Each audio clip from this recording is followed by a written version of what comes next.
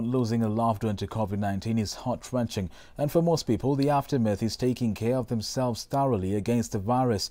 However, for Peter, whose family was affected by COVID-19 and later losing his father to the virus, his mission became that of trying to eradicate the virus. Today, he fumigates houses, something he says will help curb the spread of the virus more effectively. Harriet Chimea has more.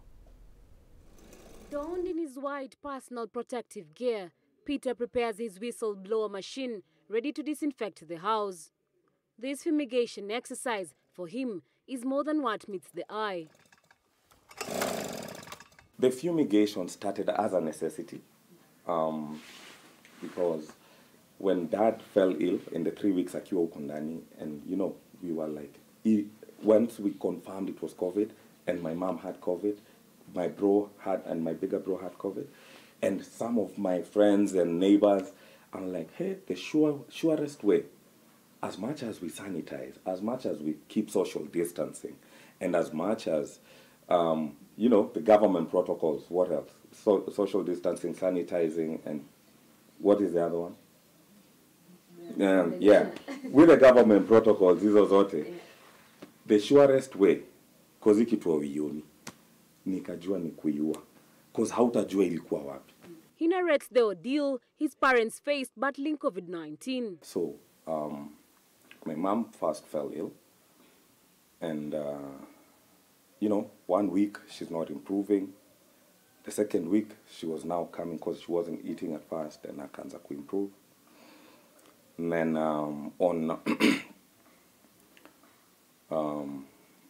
now the second week when she was improving, my dad akaanza, so akasikia hapo ndo nikamwambia, Dad, what's up? And he told me like he was feeling very tired, and I knew, wow, it didn't take rocket science to figure it out, because I had friends who had contracted the disease na wakapona. So nikamwambia, Dad, Mom, it looks like a rat, smells like it is a rat.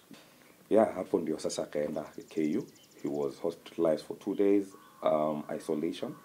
Then after 2 days, his condition deteriorated, and alafu akaenda ICU here in KU referral. After 3 weeks of battling, Peter lost his dad, and his fight now is to save lives through fumigation. Barely 2 months down the line, he has fumigated over 50 houses and almost a similar number of cars. To facilitate this, he charges a small fee to enable him to raise the raw materials as well as salaries for the youths he has since employed to help him with a job.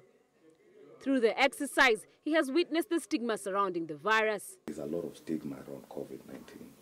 And you have to wear your full regalia. The PPEs, ujifunge, hata ukimzea kuchega sikia kudifu.